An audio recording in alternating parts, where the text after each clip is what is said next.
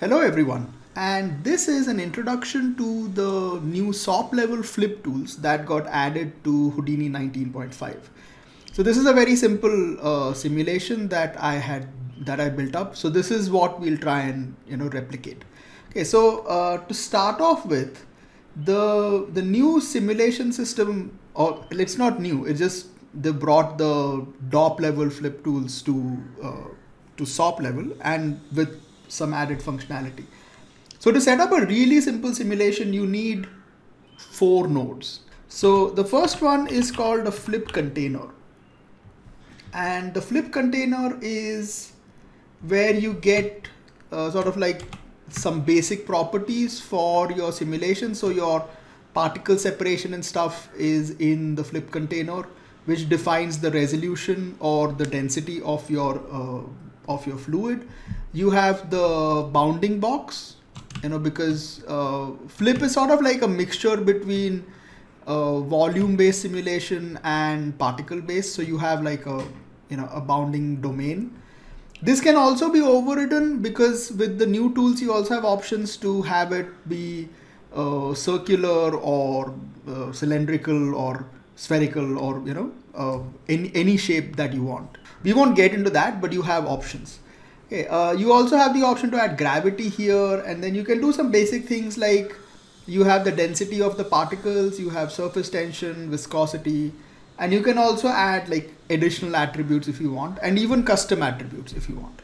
Okay, so the next tool we require is called a flip boundary.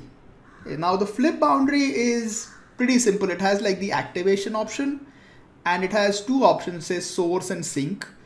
And then what is like, it has like these boundary options, which is you can have it at none or velocity or pressure. We'll take a look at velocity and pressure, and I'll just connect these. Now, if you go to the documentation and you look at the SOP flip fluids, it will mention something called as flip source and flip sink. Now there is nothing called flip source and flip sink. Okay, they are actually options inside the boundary node. So if you start looking for flip source as a node, you are not going to find it. Okay, it's basically here. Like this is the source and sink. Okay, now once you've done this, you get a last input here, which is open, which is where you put in your geometry. Okay, so I'm going to take a test pig head, and we'll emit from this. Okay, so I'll just take this, I'll do a transform, and I'll take it up. And I can just plug this in here, and you'll see that it immediately it generates like a volume for it. Okay, I'll just keep this slightly high, and I'll move this up.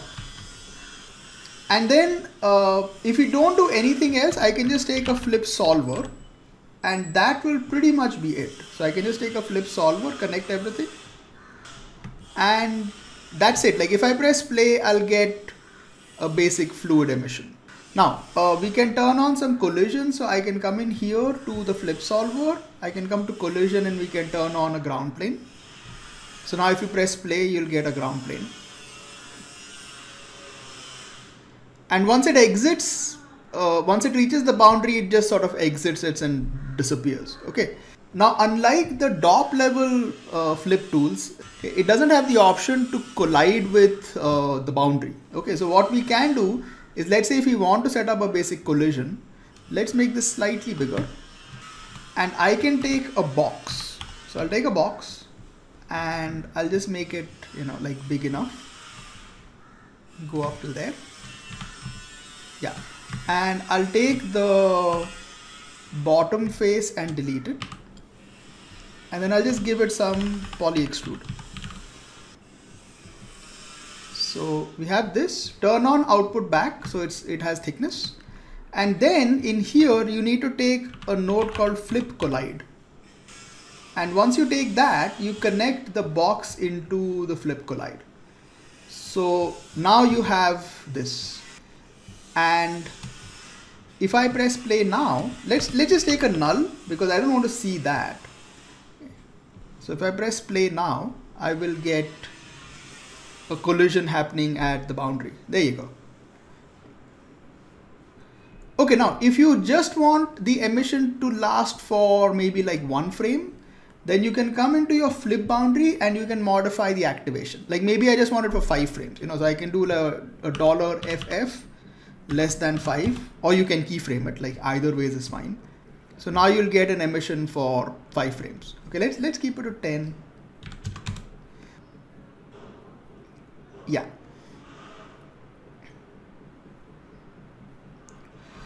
Now the particle resolution or the fluid resolution is controlled from the flip container, but that can be overridden from the flip solver as well. Like if you come into the setup, you'll have something called you'll have something called particle separation. You can turn that on. Okay, and then you can control it from here. Okay, but if you don't want to do this, we can also we can just come up here and control it from this point. Okay, so come to the top and you can do like 0.05. So you'll get, it's the same thing, just like you have options in 2 different places. Okay, I'm just going to change the visualization because I kind of prefer like two-tone. I don't know. I just like the colors in that. And you can sort of adjust the max speed. Yeah, it just looks a bit more colorful. Okay, now if we wanted to sort of get more collision objects, then we can just add into this. So let's say if I pick up like the test rubber toy, and I can take a transform, maybe make it slightly bigger, and I can move it up. Yeah, and then we can just do a merge. So you'll automatically get like 2 collision objects. So if I press play and let it fall, so there you go. Okay, so now you have some very simple options in here, which is like you can come to the flip solver and you can come to collision, and there's an option called stick on collision. Okay, so if I just get that up to maybe like 0.5, then you can have the particle sort of stick to the rubber toy as it falls down. So there you go. See, so now it sort of sticks to this. And you can also see it sticking on the sides. Okay, so once you've done this much, you can also do some other things like if you come into the flip boundary, you have options to add pressure or velocity. So if we add pressure needs more than 1 frame of emission. Like if you are just at 1 frame, it's not going to work. So if we just add some uniform pressure, what it does is it sort of like internally builds up pressure in the fluid and it will sort of explode outward. So if I press play now, this is what will happen. See. So the fluid kind of, explodes. See, so you basically get this. Or you can add velocity. So what velocity does is you can do things like, we can add like some normal velocity, which means it will move out in the direction of the normals. And it can also scale the existing velocity. So if we add some existing velocity, you can sort of scale it up. So what we'll do is, let's say if I keep this low, and I'm going to lower the flip boundary to just about 2 frames. So what I can do is in here in the test geometry for the pig head, I can add like a point velocity node. And so I can do some basic things here, like maybe if I add some velocity in the Z axis. Okay, so let's say if I add a velocity of 2. So if I press play, hold on. Yeah, okay. You'll see it sort of moving forward. Let's make it 5. Yeah, there you go. Or, let's keep this low. You can also add things like we can add some curl noise to this if you want. So you have like your basic options in here.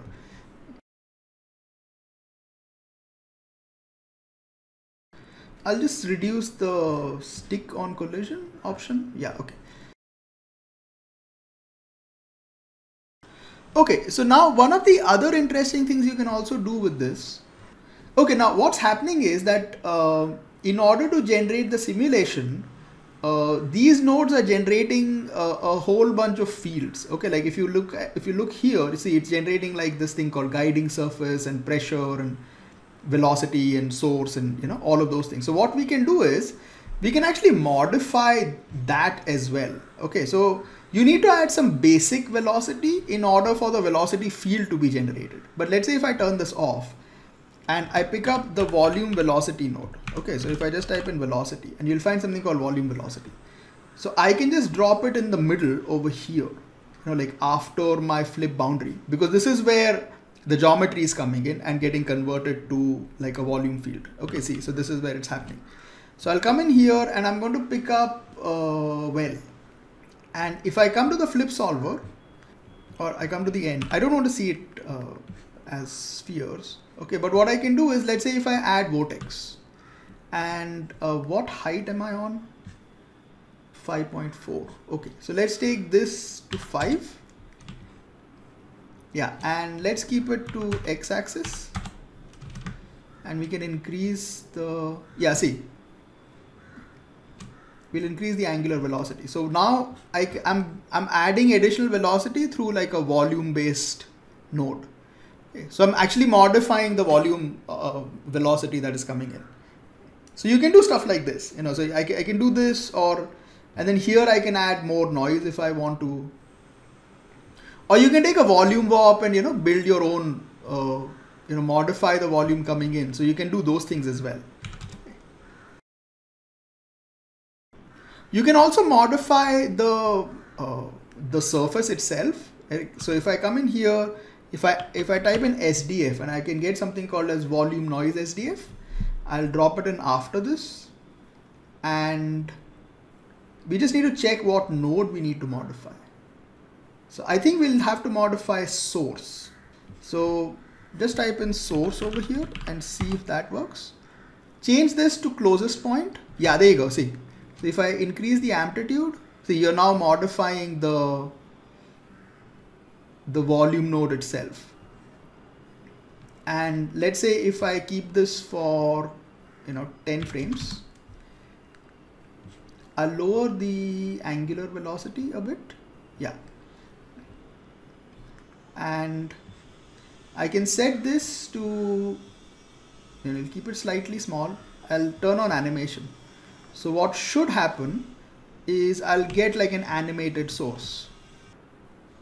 Okay, maybe I should reduce the, let's bypass this temporarily. Yeah, it'll be easier to see. Okay, let's bypass this as well. And I'm going to take the animation and like lower the pulse duration, so it's a little bit faster. Yeah, but there you go. There you go. Yeah, now it's working. So you can also modify the geometry. Okay, like you can apply like a mountain SOP or anything, but if you want, you can additionally modify the volume fields that these tools are generating and get like different results. Okay.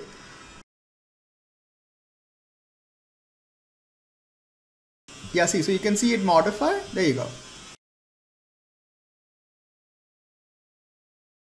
Maybe if we add a bit more, and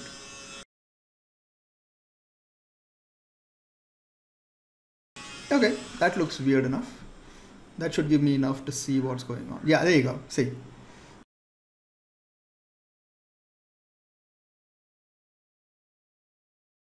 Yeah, so that's pretty much it. So this is like a really simple introduction to the SOP level flip tools. Okay, now as far as surfacing is concerned, the node is the same. You use the fluid compress and the particle fluid surface node. That doesn't change at all. That setup is exactly the same. I will do another lesson on how to add like viscosity and do like variable viscosity and things like that. I'll do that in another video, and then we'll also take a look in another lesson of how to add forces inside the flip solver. So because you have options here to add like volume fields and particle forces in here. But yeah, this is how you can do like a really basic fluid setup at SOP level.